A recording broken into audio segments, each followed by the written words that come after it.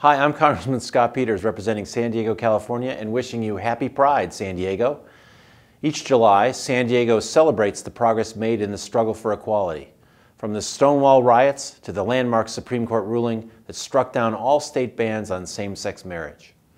We have a lot to celebrate this year in San Diego.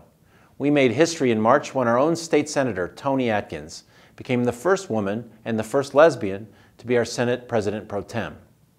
I'm honored to call Toni my close friend and proud to see one of San Diego's best achieve this milestone in our state. Pride Month is also a chance to unite around what we still need to accomplish, giving us strength in the fights yet to be won. As part of the LGBT Equality Caucus, I want San Diegans to know that I will always work to ensure you don't face discrimination or harassment in the schoolyard, in the workplace, or the bathroom because of who you are or who you love. Nor should any brave, qualified American who wants to enlist in our armed forces be turned away because of gender identity. I'm also fighting to ensure LGBT Americans cannot be turned away from a store or business because of who they love. Business owners' personal convictions should not supersede the civil rights of LGBT customers. We need to pass the Equality Act to extend civil rights protections to LGBT Americans in housing, employment, education, and more.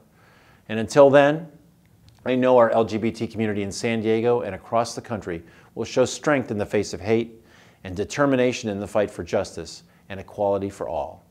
I hope everyone in San Diego has a safe and happy Pride.